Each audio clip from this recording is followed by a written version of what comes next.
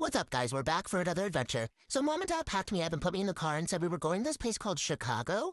We stopped every couple of hours so I could pee and play on the side of the road. And then we got there, and guys, it was so weird. They didn't have any grass at their dog parks, but I did find this patch of dirt and this pole on the sidewalk to take a quick little pee break, and then did some stiffing, and then we finally got to the hotel.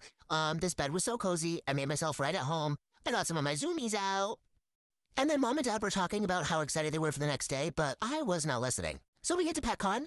Look at all these people. There were so many friends and so many dogs. I met this one guy. I sniffed him out for a little bit, and I was just getting the vibe that he was trying to steal my spotlight.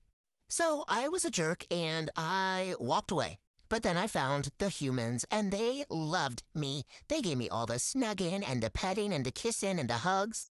And then everybody wanted to take photos with me, and I loved every second of it. And then I found this red carpet, and I knew that this is where I belonged. So I popped myself down and waited for more people to come give me some pets and some snuggles. And then we went back to the hotel, and I was so tired, but I had the best day ever. Bye!